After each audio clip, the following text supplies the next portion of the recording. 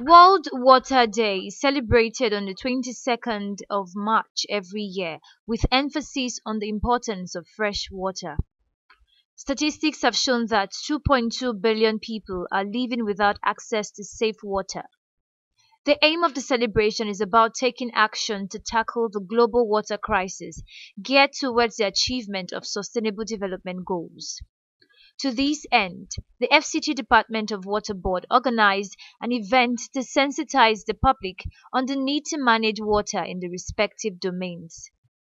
Addressing journalists, the manager FCT Water Board called on residents to learn the act of managing water.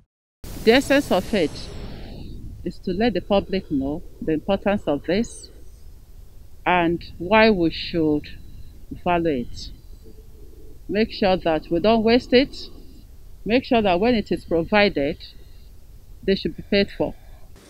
Many of us take water for granted. At any moment, we only turn on the tap and there it is, water flows.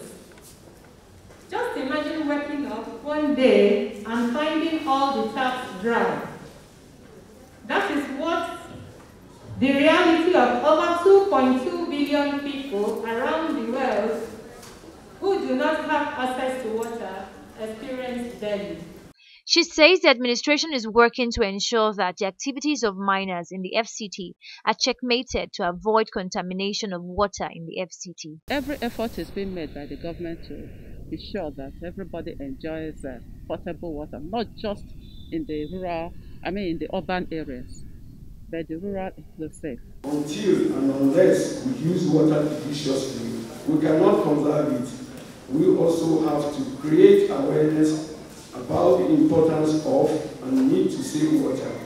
Media is the best and quickest way to do so. We should act responsibly and adopt water conservation methods such as rainwater harvesting, recycling, etc. According to her, the administration is working hard to ensure every community, especially in the suburb, have access to pipe-borne water. Everything within its reach to make sure that the rural areas have potable water to drink. Like the emphasis on ROASA, which have gone all over the states in the country, including FCT, that within the community level, water will be made available. The administration, however, complained of the effect of debris from the Mpape axis of the FCT contaminating the Usman Dam.